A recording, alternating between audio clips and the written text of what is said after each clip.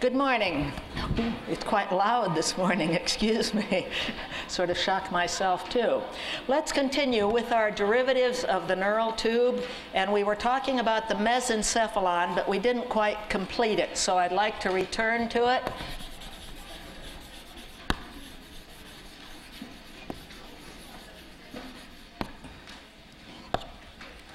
And we drew a section through the mesencephalon.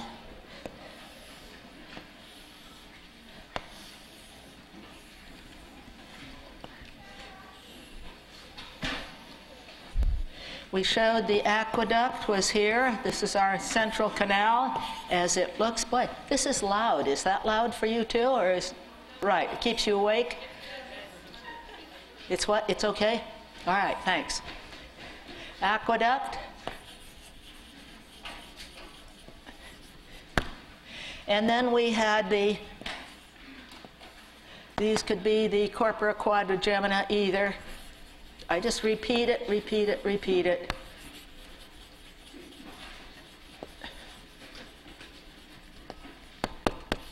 And sometimes that's referred to as the tectum.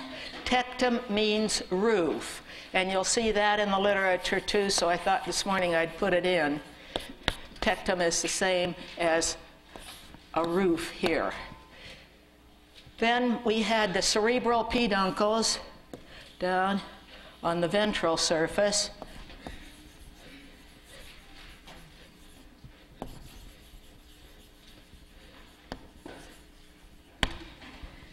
And we put in the substantia nigra, which would be just dorsal to the peduncles. This would be the substantia nigra.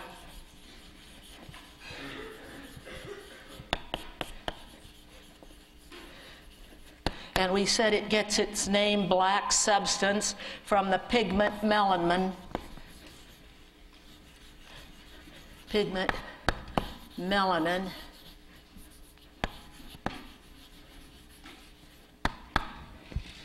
And that the fibers were rich in dopamine. Dopamine was their transmitter.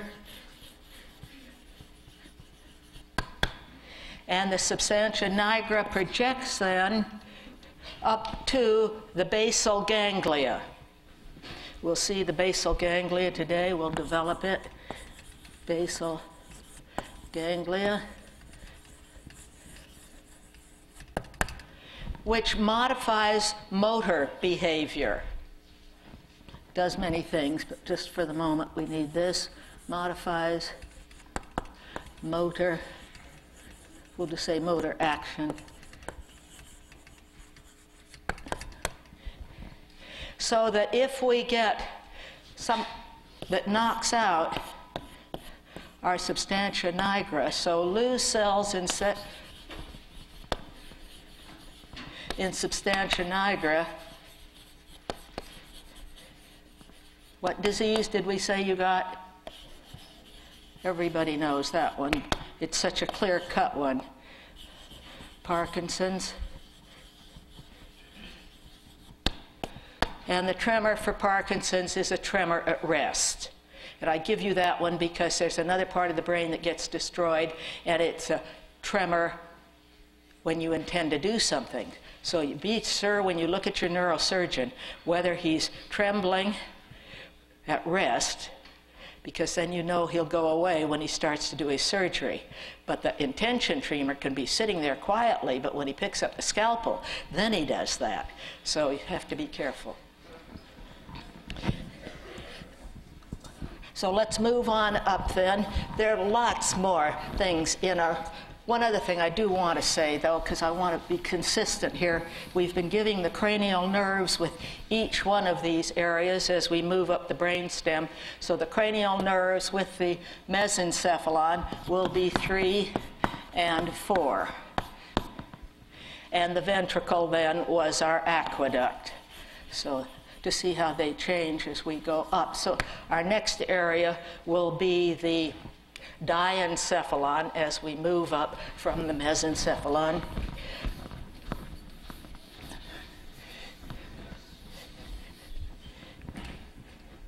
our diencephalon.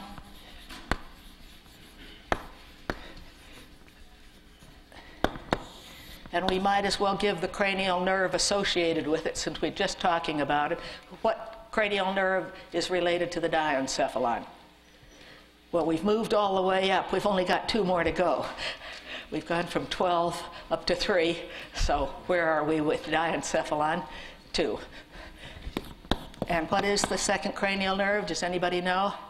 It's the optic nerve. Very important. Yours is definitely being used right now. And the ventricle in the diencephalon then is going to be what ventricle? We've had 4th, we've had aqueduct, we're moving up. What's next? 3rd, right? So just so you can figure these things out for yourself, so it's not just memorizing, you can see where you are. So we're going to have a 3rd ventricle. And the structures that we'll be dealing with then will be the, I'm going to take this off, I trust you have it.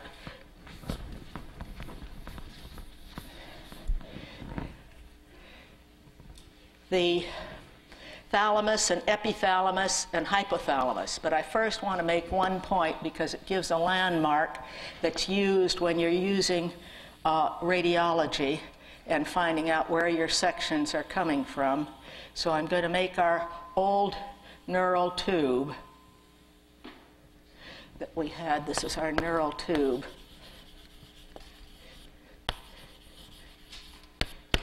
And the most anterior part of the neural tube is called the lamina terminalis. Lamina, which just means layer, terminalis. Because we want to use this landmark when we put in our diencephalic structures. So this is going to be our lamina terminalis for a lateral view of our diencephalon. This is our lamina terminalis. But important structure for a landmark when you're reading scans. So from it, we're going to come out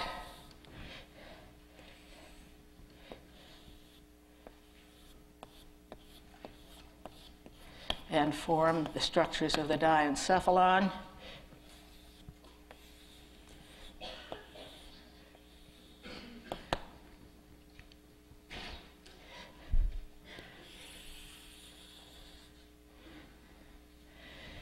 And what we've put here, we'll have 3 structures. We'll have the epithalamus.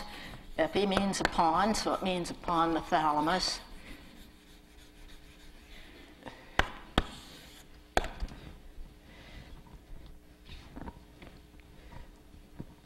So the epithalamus is just going to be some structures up on top here. But in addition, the pineal gland back here.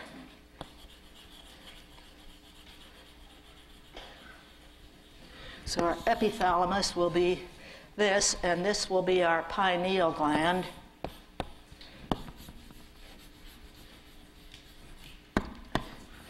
It's the only structure of the epithalamus that I'm going to give you. It is what? It's a neuroendocrine gland. Neuroendocrine.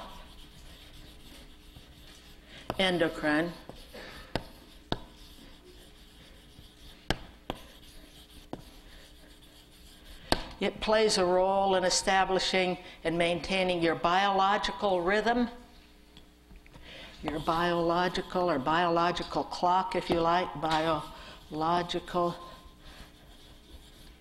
clock. Don't you find it strange that after you've gotten up at 6 o'clock in the morning for several months and had your alarm, sometimes your alarm doesn't go off, but you get up anyhow? Your pineal is playing a role. So, beneath the epithalamus, we have the thalamus. What is the thalamus? The thalamus is a mass of nuclei. We defined nuclei before. Whoops, there it goes. What happened?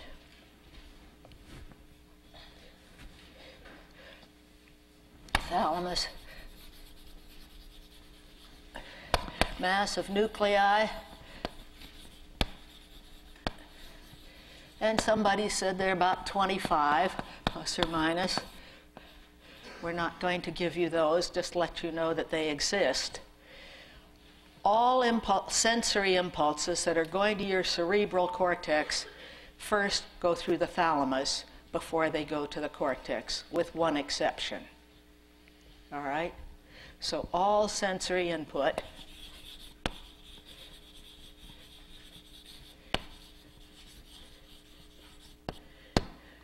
goes through thalamus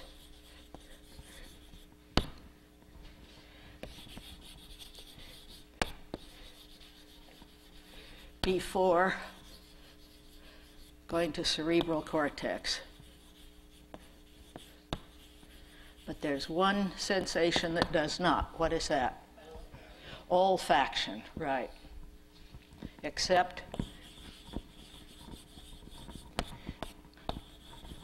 that's a course in itself. Why doesn't olfaction?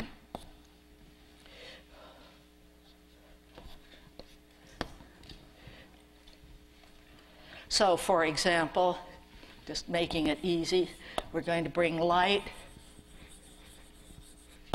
to the retina, to the thalamus, to the visual cortex. And one can do this with all. But you'll find out that the auditory pathway is much more complex, so it's not just from the main receptor to the thalamus to the cortex, so I picked light instead. All right, so that gives you a general idea of the thalamus. What does it look like? They're considered to be egg-shaped. You have the two thalami, a right and a left.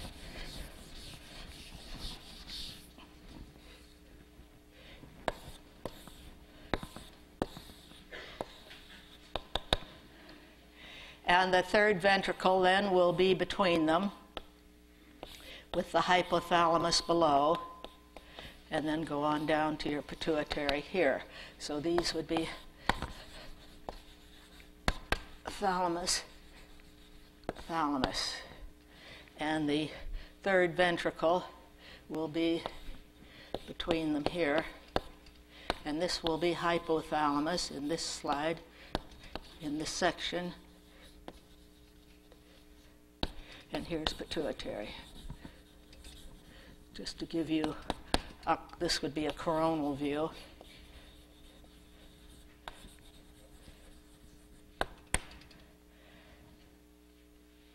All right. In sum, there's a connection between the two thalami. Does anybody know what it's called? The massa intermedia. Massa intermedia.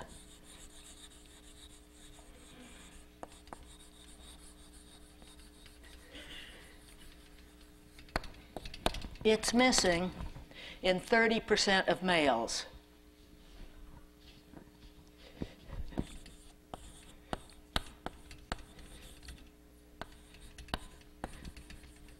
And we tested that once in class when we had 20 brains. We knew what sex they were, and exactly 30% were missing it. Males, as you know, if we could go into sex differences in the brain, whole subject, are more lateralized. That means many times they have one side that's much stronger, the right side stronger than the left. And perhaps those people who have this don't have that differentiation, but when it's missing, they have it strongly. I don't know. Now, the structure beneath the thalamus is the hypothalamus.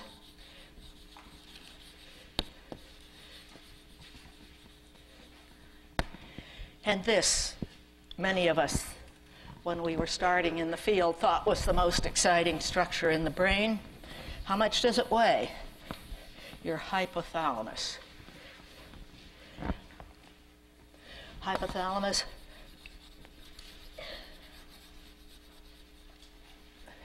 weighs only 4 grams. How much does a large grape weigh? 4 grams. Gives you the size of it.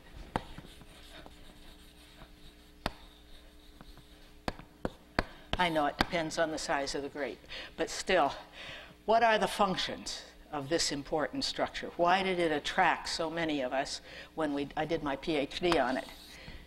Well, number one, it's a control center for your autonomic nervous system. Control center for the ANS, which we've introduced. It regulates your body temperature. Regulates body temperature. How many have an average body temperature of 98.6? How many don't? How many know what your average temperature is? But how in the world you put all these different kinds of fuels in there, and this machine can maintain a body temperature because you have a hypothalamus. You destroy this nucleus in the hypothalamus. The hypothalamus, again, is a mass of nuclei, just like the thalamus, but only different functions. If we destroy the nucleus for temperature, temperature will climb to 106 and death.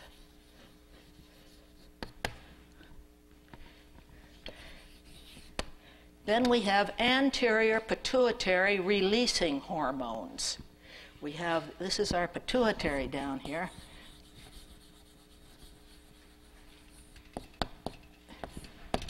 So hypothalamus can send down releasing hormones. Anterior pituitary releasing hormones.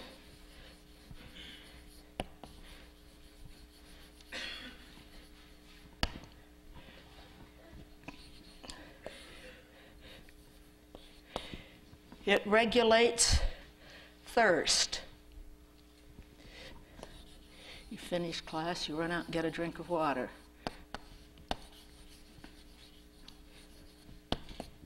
It regulates your appetite. Tells you when you want to eat.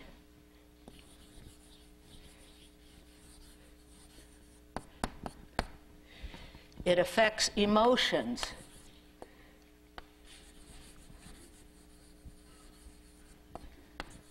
Just think. The computation that has to go on to a little structure that's that big. We're still going. It affects mating behavior. It's actually different in homosexual males than heterosexual males in the one area dealing with mating behavior. So 7 affects mating behavior.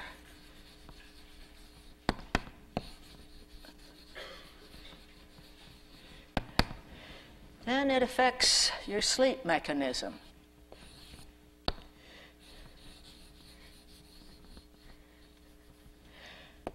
Where are we? 9. Memory.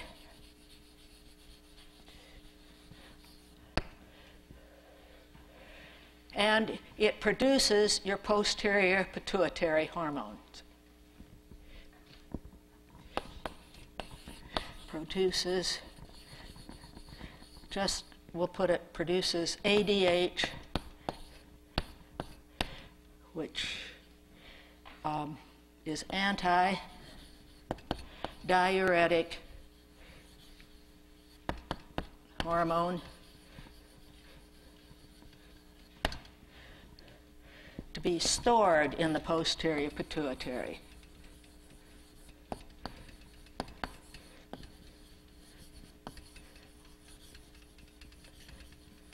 That was my thesis, to see if it was active in the hypothalamus as well as in the pituitary, and it was. But look at that. Isn't that amazing? You know how you tell somebody where your hypothalamus is? That's exactly it. She knows exactly. Above your nose, above your ear, where the 2 points meet. Right. Because most people have never heard of a hypothalamus. But look at what it does for you. Phenomenal. So let's then go on to our telencephalon. Can I take this off?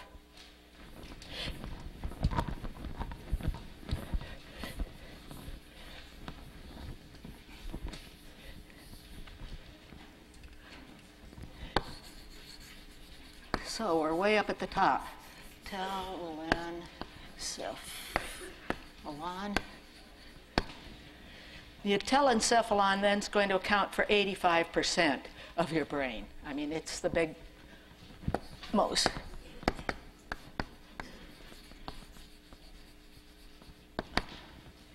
And will consist then of the basal ganglia,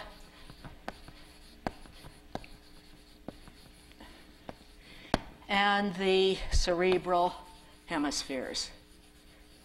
These are the massive hemispheres. So we've worked our way all the way up. When we're drawing embryologically, here would be our lamina terminalis from our neural tube, but then we pouch out like this to start to form our cerebral hemispheres and basal ganglia. This was our lamina terminalis. So that landmark is used a great deal in talking about forebrain relationships. So let's look at the embryo, at the reason why it's called a basal ganglia. Let's look at our hemispheres. And this will be in the embryo. And we'll have the clear till we get to the base, and then we'll come in.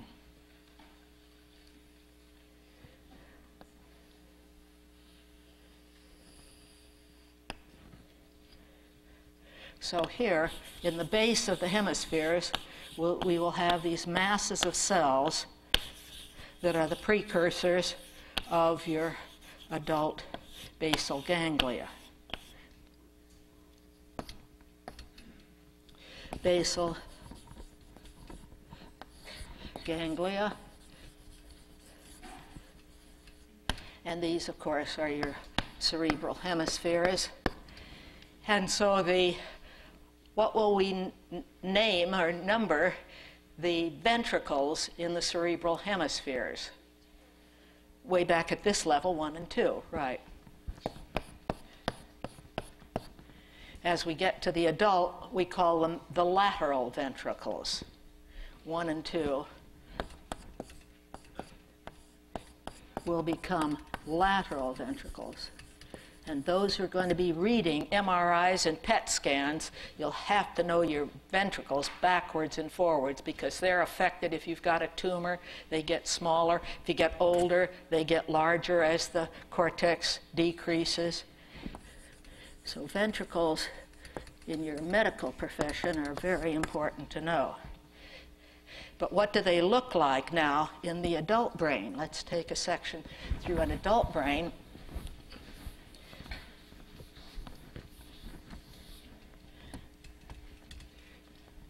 So we'll take our hemispheres again.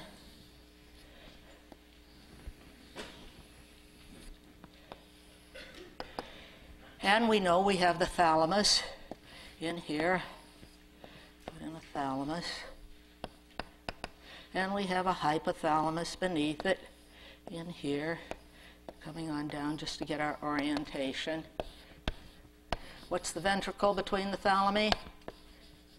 Third, right? Very important. Third ventricle. Hypothalamus has the same third ventricle, because they're both right together. So it just lets you know what we have in our midline area at this level. But now we're going to put in the basal ganglia. They take on a very different shape in the adult.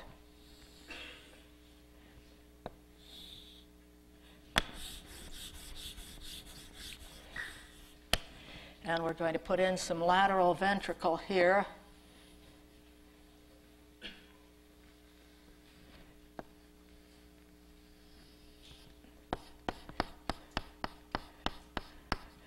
So this will be a lateral ventricle at this level.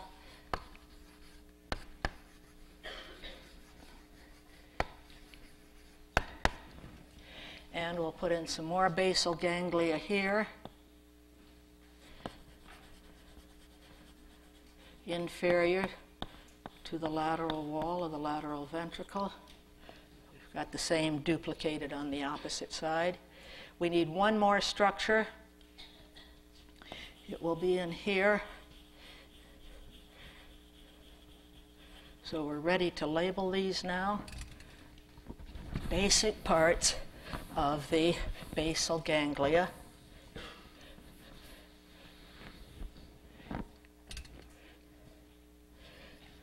So parts of basal ganglia.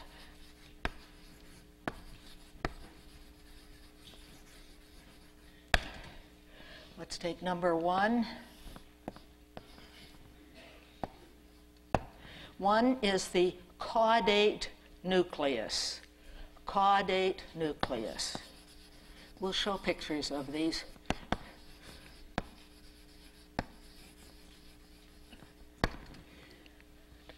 Number 2, we're going to take the lateral aspect of this part.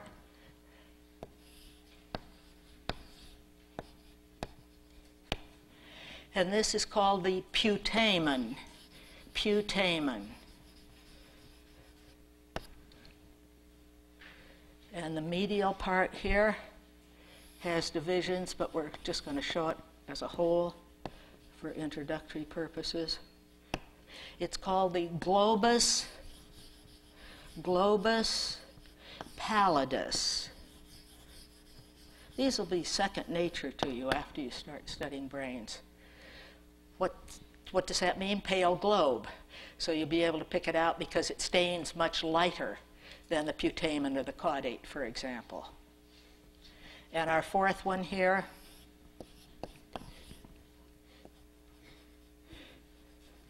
I should have had a little bigger thalamus. So it's called the subthalamic nucleus. Subthalamic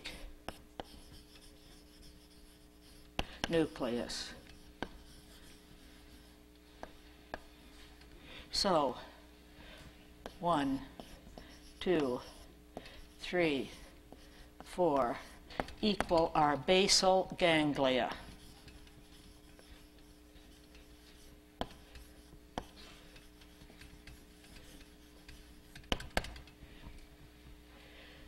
Very large, very important part of your forebrain, modifying motor behavior.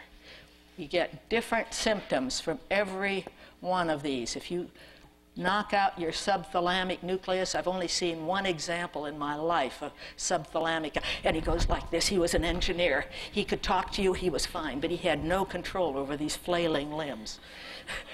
Just amazing. So you better be thankful that your subthalamic nuclei are in order, because I don't see anybody going through such gyrations. Boy, it was amazing, and fatiguing too.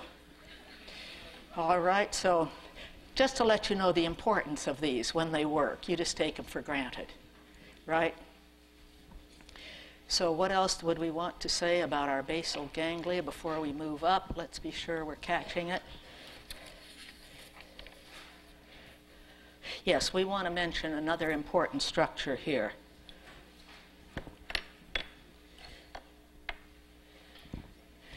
Let's put in the internal capsule. Internal capsule.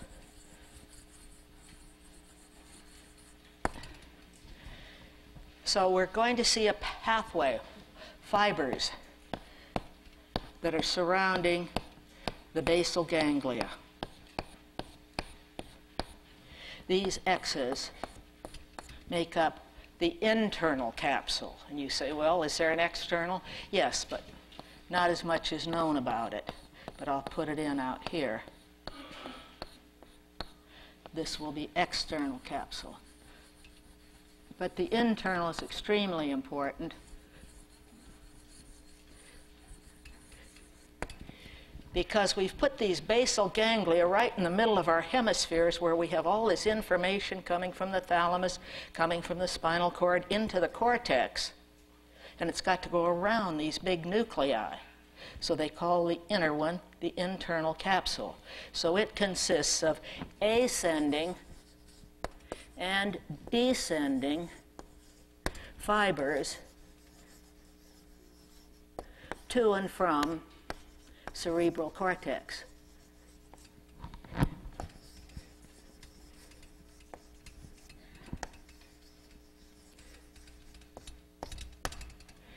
So if I break a blood vessel right in here, we know exactly what fibers will be knocked out coming from my motor behavior, right?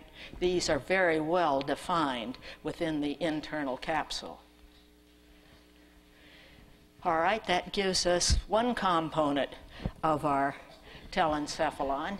And our next one then are these large cerebral hemispheres, which make you, you, and me, give us our uniqueness to our brains.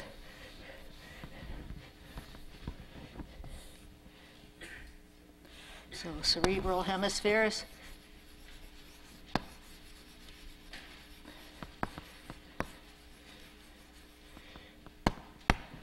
So we're going to divide these into the archicortex, which means the old cortex, and the neocortex.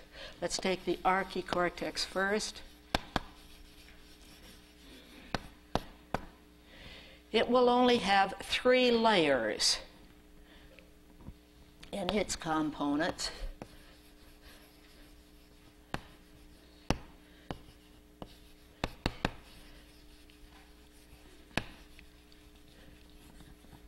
And what are they? They're found in what's known as the hippocampal complex. Hippocampal complex. What does that consist of? It consists of the hippocampus,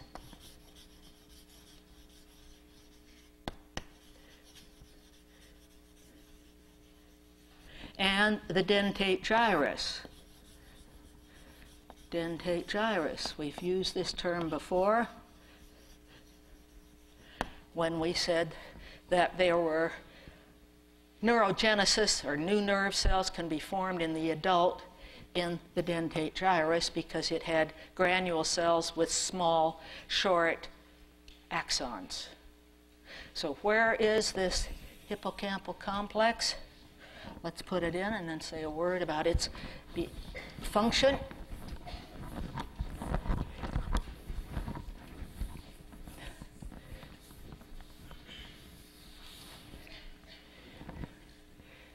So let's take a medial view of the hemispheres.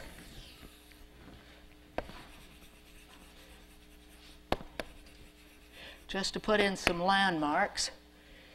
We'll see when we cut through the 2 hemispheres, we'll have a big mass of fibers that we've cut through that are connecting the 2 hemispheres. Who can tell me what they're called? The corpus callosum, right. So this is the corpus callosum.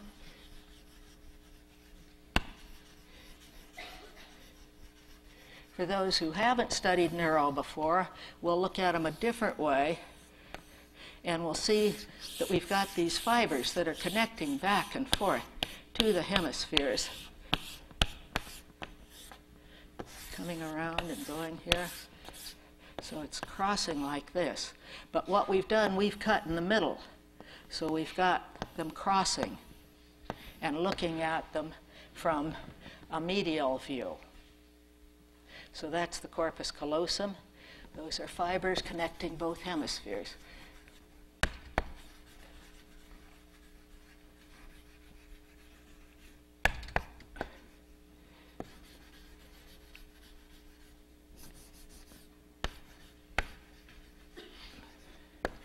All right, those for a landmark. Whenever you see those, you know it's a medial view. To pick up the hippocampal complex, we're going to go into this lobe. What is this lobe? Temporal, good for you. Temporal lobe, just, beneath your temporal bone. You can figure these out. This would be which lobe up here? Frontal, sure. So we want to go deep into the lobe because it's not going to be on the surface. So deep within this lobe, we'll find this structure that looks like a seahorse, and to the early anatomists,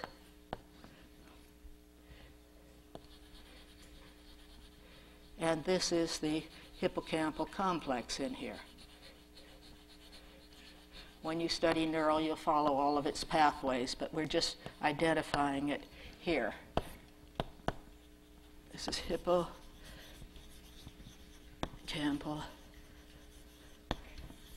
complex. And I'd have to peel it apart so you could see the dentate gyrus is right. Why is it called dentate? What does dentate mean? Teeth. You look at it and it's just got all these little rows like this, and that's the dentate gyrus. So it's easy to identify when you have a brain and can peel back the hippocampus. What does the hippocampus do for you? Hopefully it's working in your brains at this moment. What's it doing? What kind of memory? There are all sorts. Pardon? Short-term memory. Right, thank you. So this complex deals with short-term memory processing.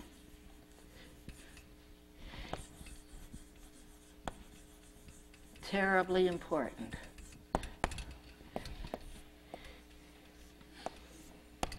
And what's another function for the hippocampus? Visual spatial acuity. Visual spatial acuity.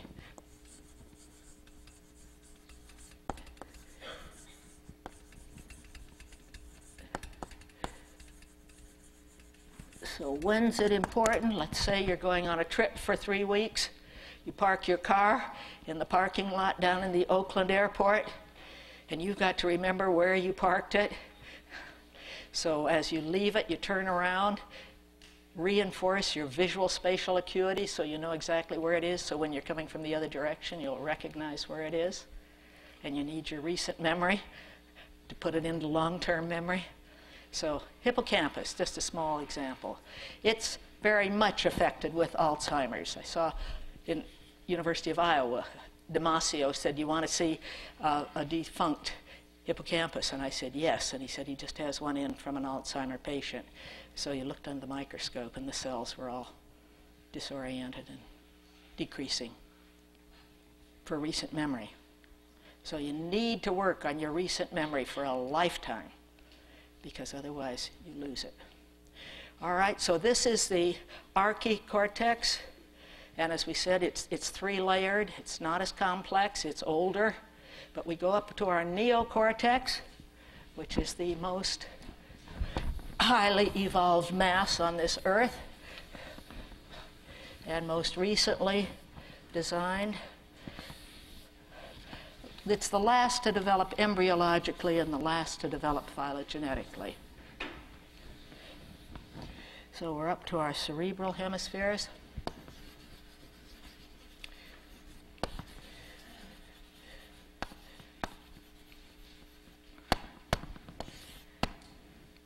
Let's look at a lateral view again.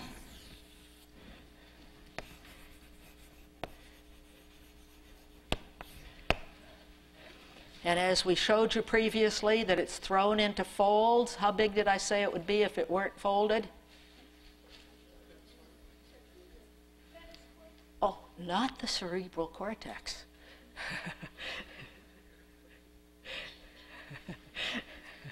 No, that would really be interesting, because to fold that as big as a cortex, we'd have heads as big as this center part of our auditorium.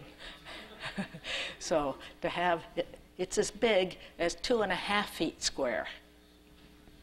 And we always ask, why can't you have a head that's 2.5 feet square? Pardon? Well, I think something more important than that. Pardon? Why can't you have a head 2.5 feet square? Why does it have to fold as it evolves? Childbirth, of course. I mean, you imagine any woman who's given birth and knows 2.5 feet square, that's not going to work. So it's highly folded, and it's folded so that you have these folds.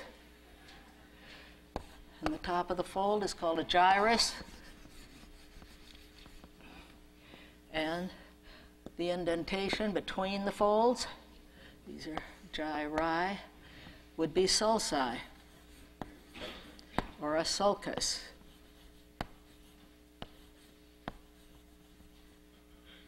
Some people like hills and valleys.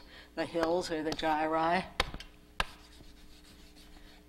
Anyway, just to remember them, because when you have Alzheimer's, the sulci are very much pronounced because the gyri have been losing their cells. So they're important to know. And when we look at the lateral aspect of our brain over here, we have a central sulcus.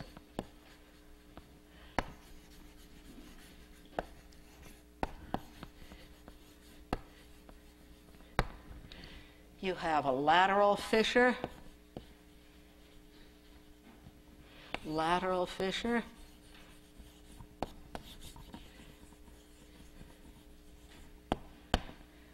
So, what lobe is this?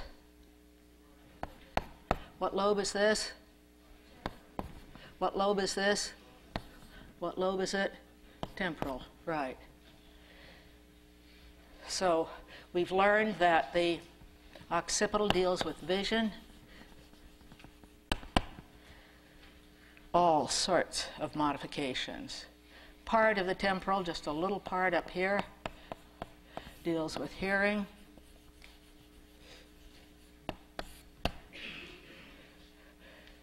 The parietal deals with sensory, general sensory, pain, touch pressure. We'll just put sensory. Lots of other functions, but just to give it a name. And the part of the frontal, what's this first part of the frontal deal with? Motor, right? But it's refined motor.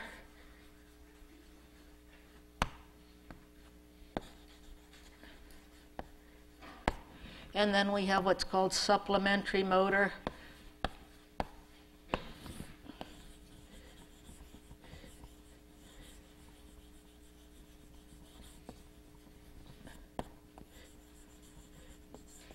We'll just give you one other that you've already had. What is here?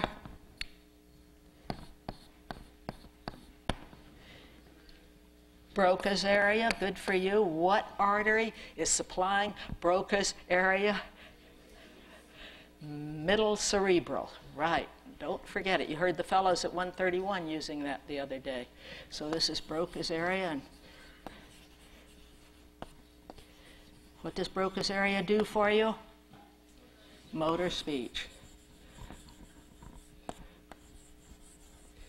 I wouldn't be able to talk if I had broken my middle cerebral blood vessel. Now, the area that is uniquely human and has advanced furthest in the brain is our prefrontal cortex.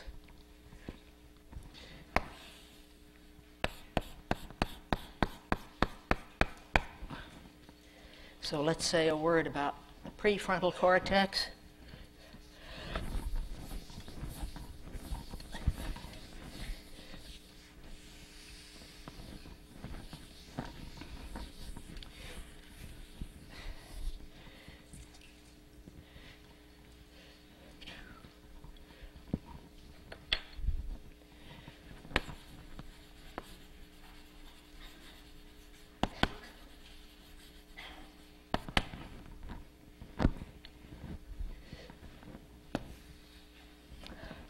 So, functions of prefrontal cortex.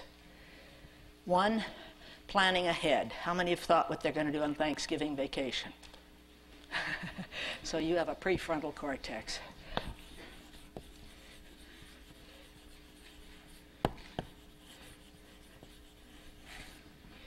Two, sequencing events, knowing how you're going to fit things together to carry out an action. Sequencing events.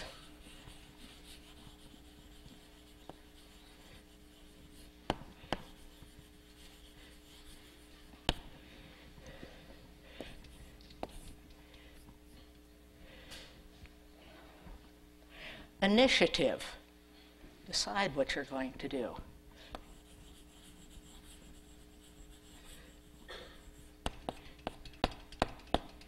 And then once you decide, is it really wise to do it? Judgment from prefrontal cortex.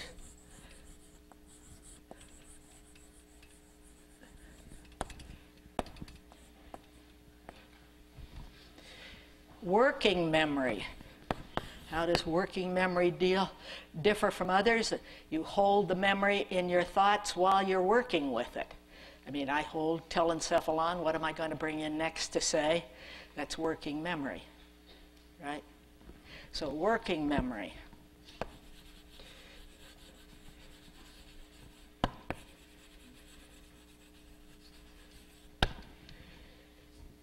Oh, lots more, lots more. Let me just pull up a couple just so that you get the dynamics of them.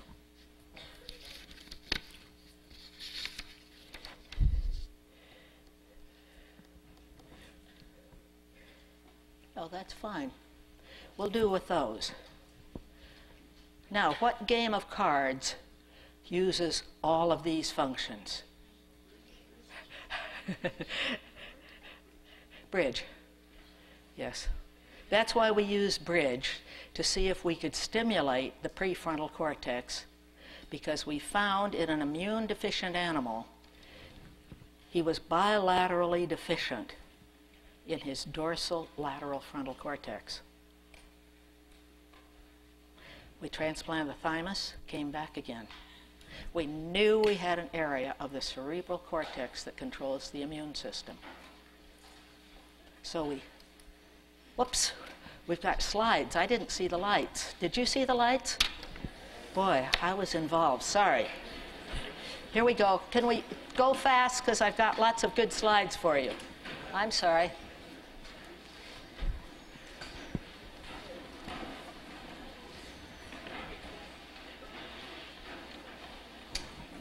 First slide, please. No show. Too bad. We've got it. All right. What part of the brain stem are we? Hindbrain, midbrain, forebrain? Midbrain, sure. Here's your aqueduct. Here are your colliculi. Here is the cerebral peduncles. And this is the substantia nigra. You see, it's a major part of that midbrain. In the next one,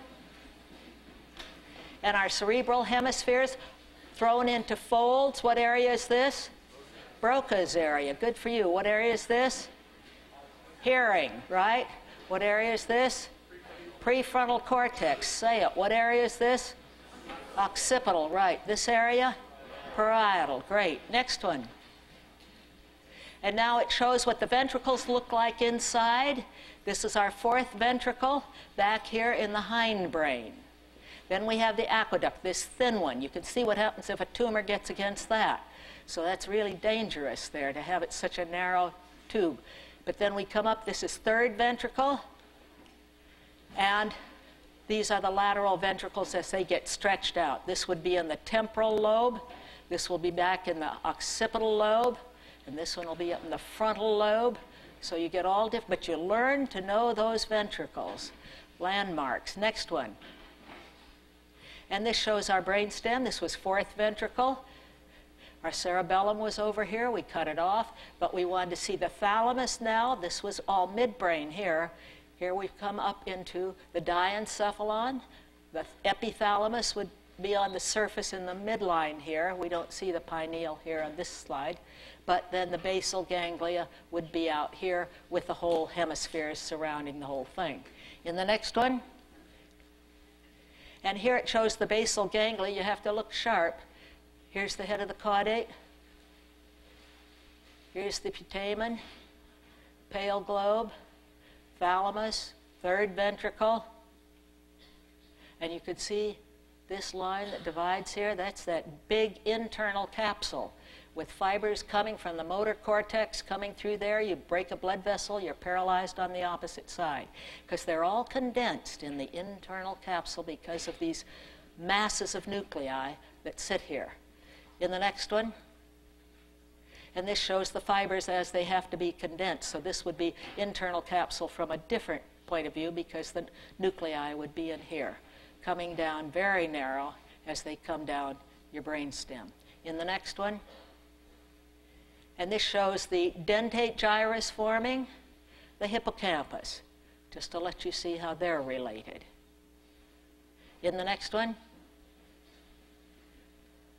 and it shows step by step how it curls up so that you end up with the dentate gyrus and the hippocampus right together in the hippocampal complex within your temporal lobe. In the next one, and this shows what it really looks like. Here's your hippocampus here. You can see the little dentates here. So this is where your recent memory is processed and sent on then to long-term memory. And an article I just read doesn't put long-term memory in the frontal lobe. I sort of have doubts about that, but it did not put it there. It put it in parietal, occipital, and temporal. In the next one, and then this shows that you'll eventually learn the names of all these gyri and what they do. In the next one, and I put this one in. What is this? How many have been to Rome? A few of you. Where is this in Rome? Sistine Chapel, the roof of the Sistine Chapel. Here's God, and here's man. But what's the shape of the shroud that's around God? Did Michelangelo have fun up there at the top of that chapel? Think about it. All right, that's it.